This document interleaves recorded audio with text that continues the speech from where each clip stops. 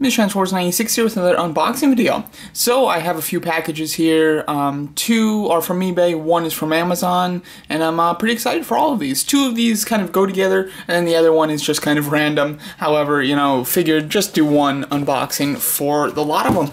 Let's get started. I'm going to start off here with this box, because I think this is the one that is different than the other two. Alright, so let's start it off. So this should be from eBay. Quite excited to get this. Kind of a unique type of item.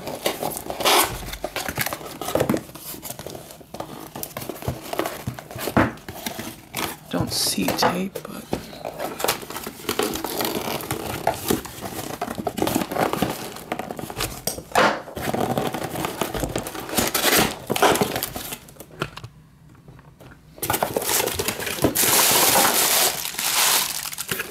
Alright, what do we have in here?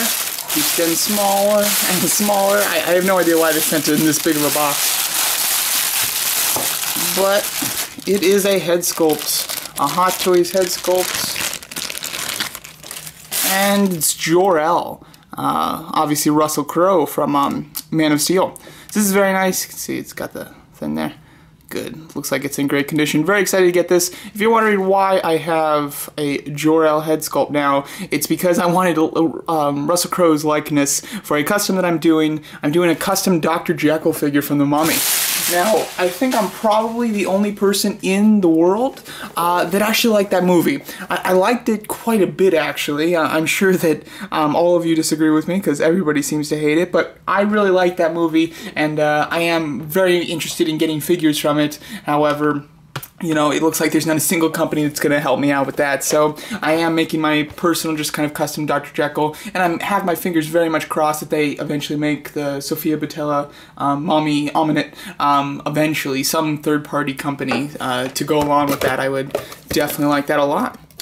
Alright, now going on to these two, these are completely different items compared to that head sculpt. They're not Hot Toys or anything. This is a Build-A-Figure piece. It is King Shark's arm. What happened was I bought the full figure, which is Batgirl. This is the arm that comes with Batgirl. I bought that figure, and it was a mint figure. However, I did tell them when making my offer, because it was a make an offer, that they could ship it loose. So I won it. They shipped it, and when I got here, it was just the Batgirl. They forgot to send the Build-A-Figure arm, so I contacted them. They shipped it right out, and now it's here. So very happy to get this one step closer to completing King Shark. All I need is the other arm now, and then I will have the King Shark complete, which is exciting. All right, now opening this one. This is from Amazon, and wouldn't you know it, it is that other arm. It's the Jay Garrickson, the Flash.